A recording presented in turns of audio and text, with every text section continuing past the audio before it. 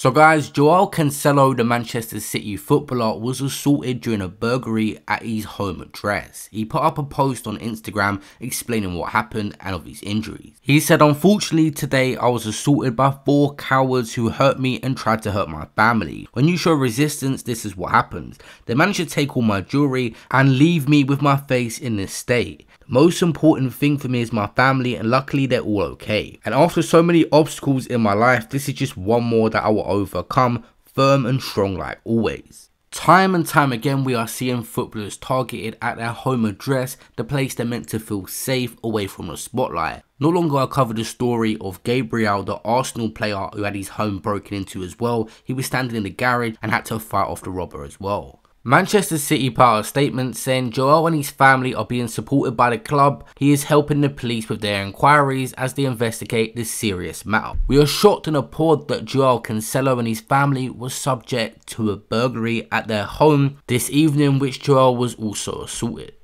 One of the craziest things about when people target footballers and try to rob them is they think footballers won't fight back because they got so much money, it's not even worth it, just let them take it and they can replace it next week. But every footballer I've covered, from Ozil and the other Arsenal player that got into a situation, the recent Arsenal player Gabriel, and now Cancelo as well, they all fight back and don't have it at all when people try to rob them. Footballers do live very crazy lifestyles and have an unbelievable amount of money, but that doesn't make them an easy target. They're going to fight back. They're athletes at the end of the day as well, and a certain amount of pride when someone comes into your home. I didn't think people would carry on trying to take advantage of these footballers because of how many failed cases there has been and how much of a high profile case is going to be if you do manage to get away with stuff, like in the Reece James case that I covered where they took his medals. It's everywhere. Leave a like to support the channel, and of course subscribe with that notification bell if you're new. I'll see you guys all in my next video.